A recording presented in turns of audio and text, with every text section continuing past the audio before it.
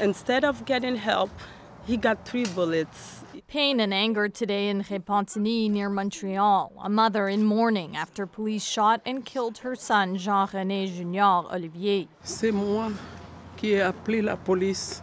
I'm the one who called police, says Marie-Mireille Bence. I was worried when he grabbed a steak knife and said he was seeing people who wanted to hurt him.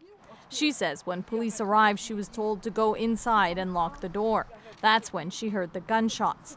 Police say the 37-year-old was threatening officers with the knife in his hand and that they tried using pepper spray before opening fire. Olivier's family, though, says witnesses told them he dropped the knife before he was shot. These cops are supposed to protect us. They didn't do that. They did not do that. They killed them, and now we have to bury a mother's son. This comes after years of racial profiling complaints against Repentigny police. Complaints confirmed by Quebec's Human Rights Commission, which has ruled against the department 4 times in 2 years. Last year, Repentigny police hired a consulting firm to help address issues of inclusivity and racial profiling, all while denying there was a systemic problem. Sachez que nous l'avons entendu. The police chief says they hear Olivier's family and offer their sympathy, and they're working to rebuild bridges with the Black community.